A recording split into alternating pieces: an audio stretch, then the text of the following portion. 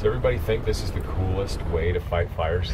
Well, it's pretty darn cool and it's pretty unique.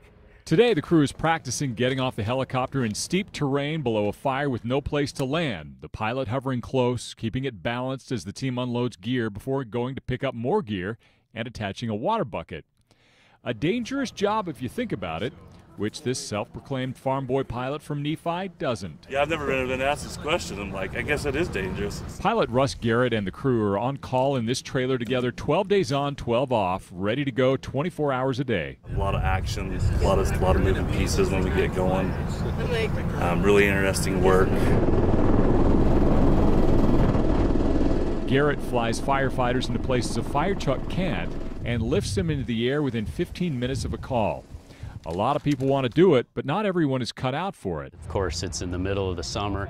It's hot. We're in heavy grass and brush. We have a lot of gear, but we train for that type of environment. Greg Wilson is the helicopter crew supervisor. His crew must be not only fit, but also built for critical thinking with a positive attitude. This program has a perfect mix of what I call brain and brawn. So you have to be able to excel at both of those. If you're just physically fit, but you're not a problem solver, you're not a critical thinker, then you're not going to succeed in this position. Wilson has been involved with Helitack crews since 1994, and he's seen it all. And I've been on fires where lives have been lost and structures have been lost. Our biggest priority is protecting lives and making sure that we as firefighters get home at the end of the night and that the public is safe from wildland fire threats. Up until now, Utah's been the only western state without its own Helitack program.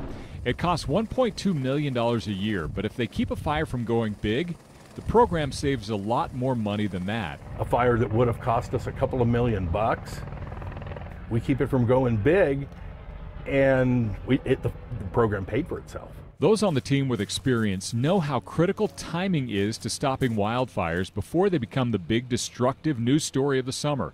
They also know the sheer exhilaration of doing a risky but exciting job right. I have those moments where I'm flying and I look out the window and I think I can't believe they're paying me to do this.